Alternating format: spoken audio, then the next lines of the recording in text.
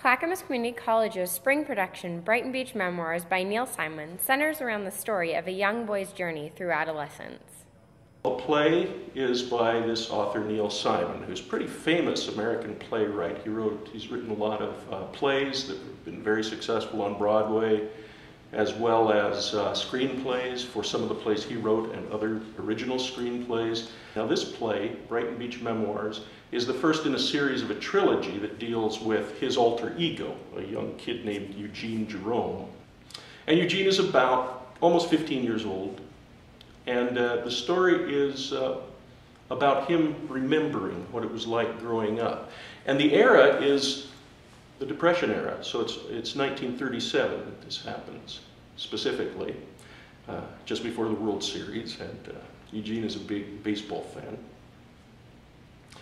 So it's a comedy, but there is also a lot of really true human experience in it.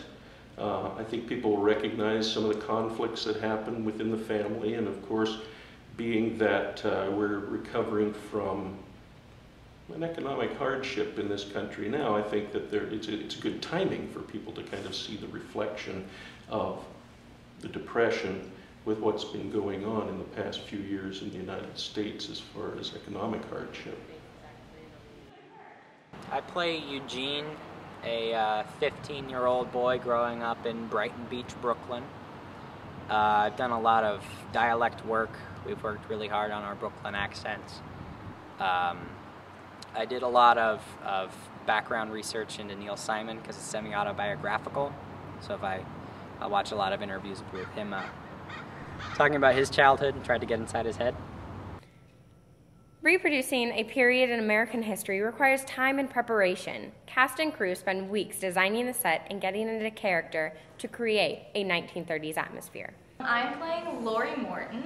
She is a 13-year-old girl with a severe attitude, which also has a hard flutter. But I don't know, I've been hanging around my younger sister. She's 13, so I've kind of just been spying on her and taking notes, and then, you know, having to research the accent for Brooklyn, New York, and it's really about it, just spying on my younger siblings and cousins to figure out how 13-year-olds, you know, act. I play Stanley, which is the oldest son of the Jerome family. There are two families living in the same household, and I play the eldest son, which is interesting because I'm the oldest cast member.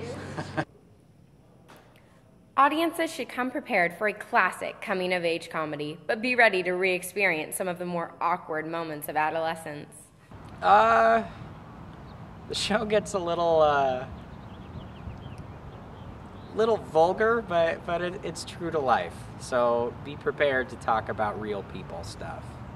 So just come prepared for a glimpse of real life, a real family, and a real heartwarming time to share.